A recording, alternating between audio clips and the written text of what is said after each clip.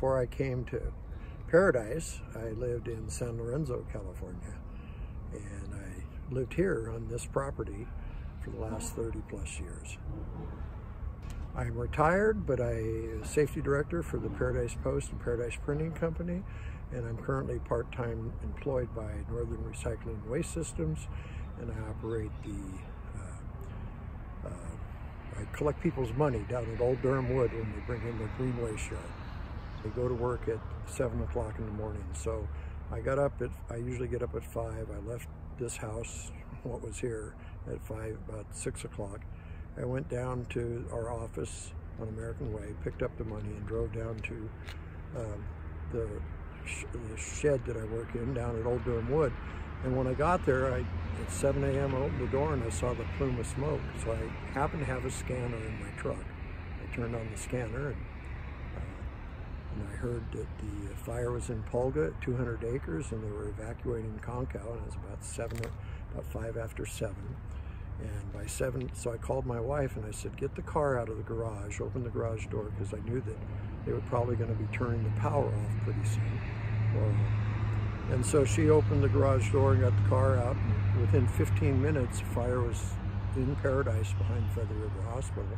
And I told her to, you know, grab some of our paperwork and stuff, and I would come up and we needed to evacuate.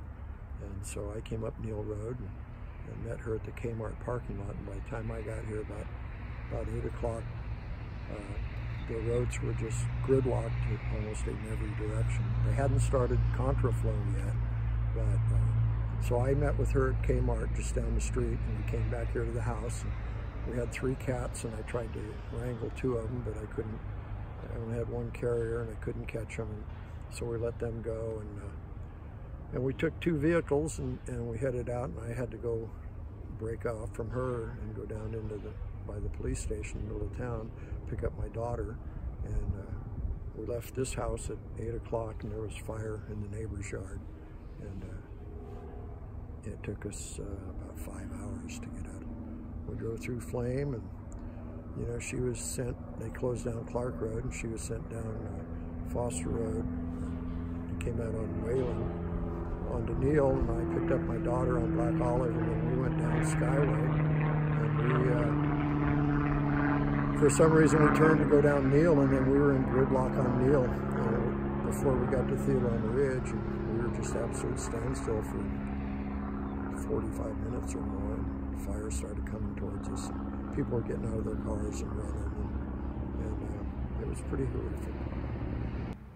Favorite thing to do here in Paradise? You know, I volunteer, up until this year I was on the board of directors of the Gold Nugget Museum, and I like promoting shows and things, so I would put a Dutch oven cook-off on every year to raise money for local nonprofits. And I volunteer at the Paradise Performing Arts Center, and I really enjoy doing lights and working on the technical aspects there.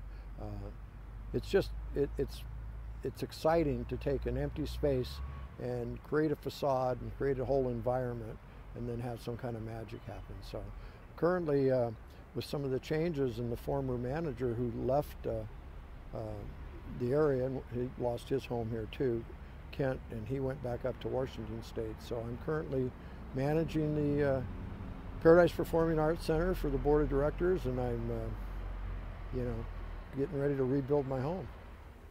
You know, this is where I've been here since 1981, and you know, this is home. It's just where I live. This is where I want to stay. And so I'll build back, you know, I'll build back my forever home. This will be where this will be it. This is it. I'm not going nowhere.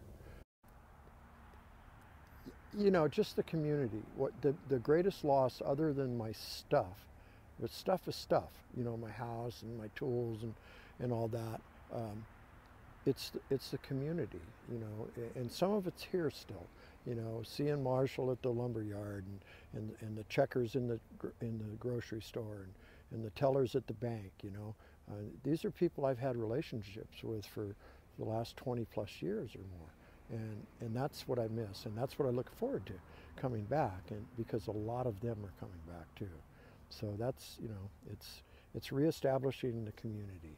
This is a wonderful community to live in. The biggest challenge I see as somebody that used to work in construction is going to be getting through the permitting process and the inspection process.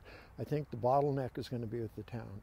I mean, all of the cleanup that's being done, it's being done by the feds and the state and whoever.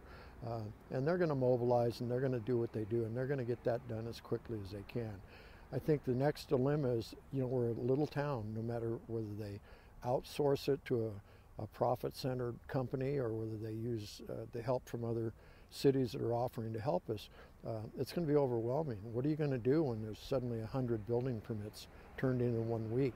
We used to have like maybe 20 a year, and now they're over 10,000 homes and businesses that are gone. They're all going to be required permits. So I think that's going to be the bottleneck. The help would be that if the state, the city, and the county would all get together and relax some of the codes and some of the stuff. If some of this money that's being given to these foundations and through FEMA and what have you, why don't they come in and underwrite? I'm sure it probably cost me $20,000 or more for building permits. You know, I'd sure like to use that, put in hardwood floors or some amenities into my new home, rather than have to just spend it on permits. So, you know, if you have a sense of community the way I did, and you know, if it's your community, then be a part of it, you know, and don't be afraid. I mean, I don't think that, like, I wouldn't be afraid about not being able to get insurance. I wouldn't be afraid of fire coming again. It won't be anytime soon. And going forward, there's got to be changes in how we manage the forest, our properties. I mean, we've learned a lot over the years, and so I know those changes are going to come about. So I'd just say, you know, go for it. If this is your home, and if you love it here like I do, and my wife does, then come on back. You know, it's going to be different. We're all going to have view lots, but you know, there's some excitement in that. I can have a garden. You know, when I bought this house years ago, for these trees are all as big as they were. The original guy that built this place in the 60s, he had little fruit trees over in the side of the yard here. You know, I'm going to put fruit trees in. I'm going to plant dogwoods. I might have a fir or a redwood. You know, I'm going to put back what I want. I sure don't need digger pines, and I'm not going to plant any. You know, so it's going to look different. But I'll have solar. Oh, it scared me. I'll be able to, you know, have a garden.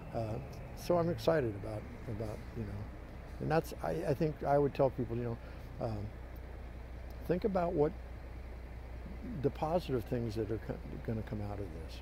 You know, it's going to look different, and if you can deal with that, you can make it look the way you want. You know?